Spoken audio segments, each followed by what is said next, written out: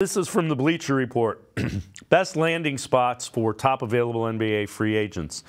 For John Wall, they say the Cleveland Cavaliers. Cleveland can use another ball-handling guard in the backcourt to provide some injury assurance while everyone heals up and Ricky Rubio hopefully makes a return. Wall can accept a role as a pass-first guard off the bench, an occasional spot starter. The Cavs could use his services.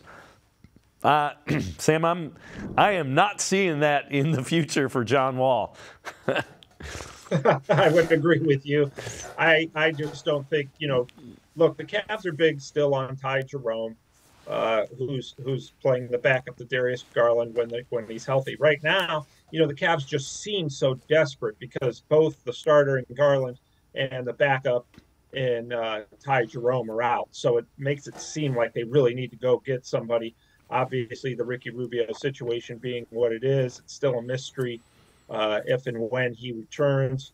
So I think the Cavs will be fine with Garland and Jerome. Now, granted, we've seen what happens when one gets injured.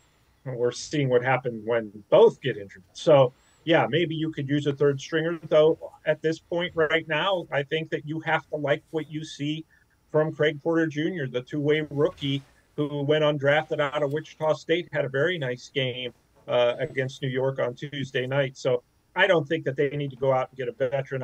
I always liked John Wall, big fan, but I just don't think he'd be somebody who would fit because obviously older player, hasn't played in a while, hasn't been on a team in a while. Just probably not the answer or solution that they need. Their solution they just need to get healthy. They don't need to add any pieces at this point, I don't think.